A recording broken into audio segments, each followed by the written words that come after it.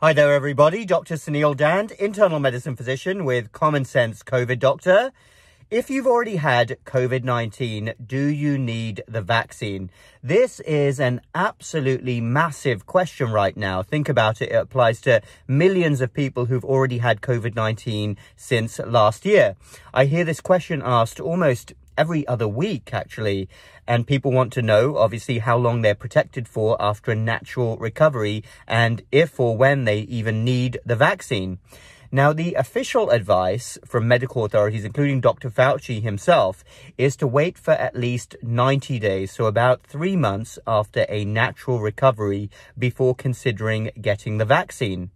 Now, I'm not sure where this 90-day number comes from. I think it may have been pulled out of thin air because we don't have much solid data to say when immunity starts to wane. But here's the thing, and I mentioned this in last week's video. If they are advising a vaccine after 90 days, does that not logically imply that the vaccine itself will not give you immunity for very long?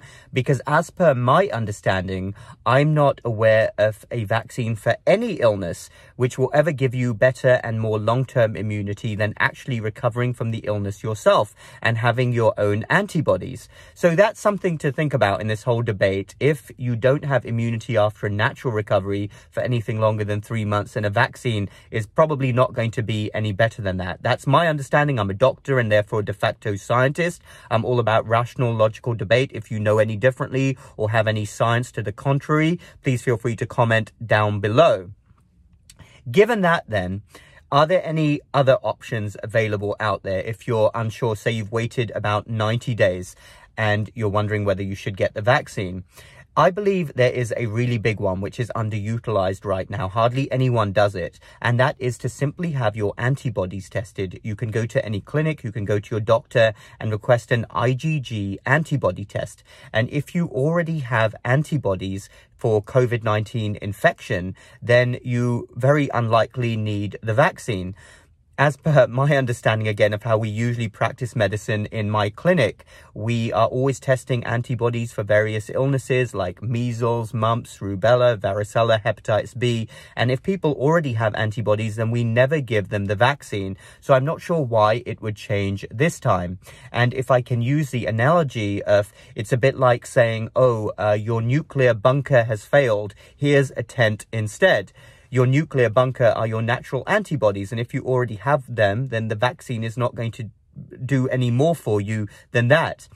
But we don't know when your natural immunity will start to wane. This is all something that we're getting more data on all the time.